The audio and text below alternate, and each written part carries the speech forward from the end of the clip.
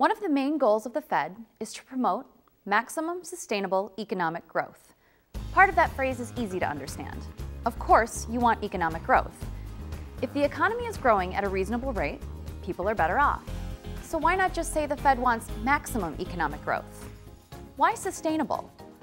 Well, it turns out that when the economy is growing fast, total demand in the economy for goods and services may be driven beyond the economy's productive capacity.